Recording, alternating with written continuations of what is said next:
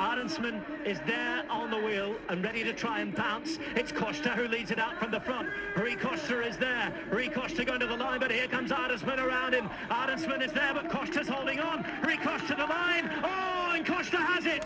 Rui Costa wins the final stage. 10 bonus seconds go to him. The clock rolls on. It's past 5 now, and Rui Costa takes the stage and takes the general classification on the final day in Valencia. An absolutely incredible turn up for the books. 21 seconds as Ciccone crosses the line. That is sensational, Brian Smith.